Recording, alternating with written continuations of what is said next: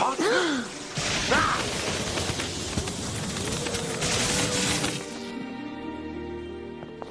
You're back. I thought you'd be stuck in the game forever. Like there's no place like home. Everyone okay? I think so. Well done. You've saved the world from a terrible menace. But did you find out who created the virus? We've got a pretty good idea. Good, because whoever created the virus must be punished.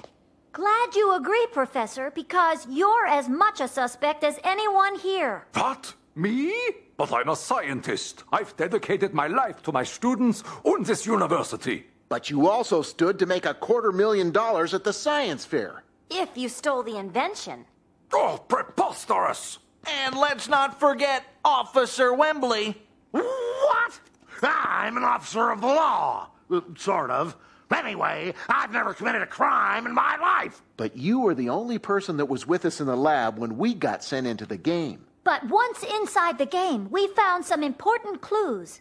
Our first clue came when we were on the moon level. The Phantom virus shouted, "Play ball!"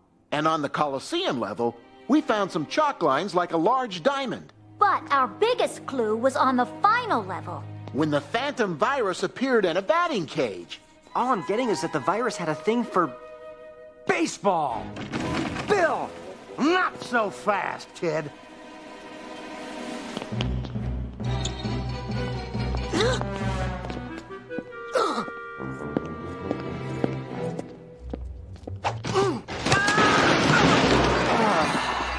Okay, son, it's all over. Bill, you were my best friend. And my best student. But you didn't pick my project. What's that supposed to mean? Professor Kaufman chose your video design over mine, even though I've been here 2 years longer. Students are all equal, Bill. So you invented the Phantom virus, hoping it would scare Eric away. That's right, and it worked. Till you guys showed up. You were afraid that we would find out who created the virus. So you beamed us into cyberspace. The prize would have been all mine if it wasn't for Us meddling kids!